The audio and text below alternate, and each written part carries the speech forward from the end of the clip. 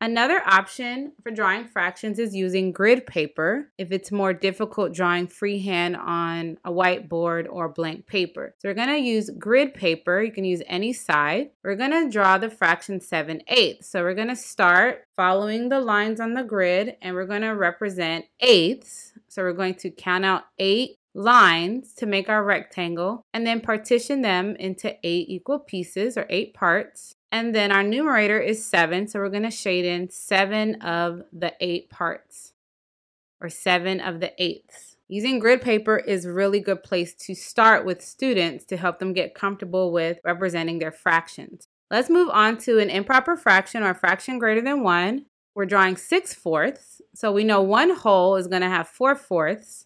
So now we need to make another whole for another 2/4. So that we have a total of 6/4. So there's 8/4 altogether, but we only need to shade in 6/4.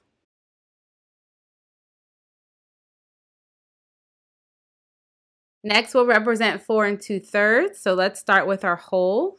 So each whole will be 3/3 because our denominator in the fraction is thirds. So a whole is made up of 3/3. So we have 4 wholes.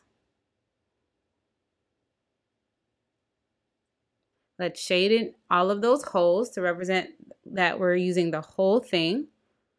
So 1 hole shaded in, 2 holes shaded in, 3 holes shaded in, 4 holes shaded in. And then we need to draw a part that shows the 2/3. So we're going to draw a 5th hole, partition it into thirds, and then shade only 2 of the thirds in. 4 2/3.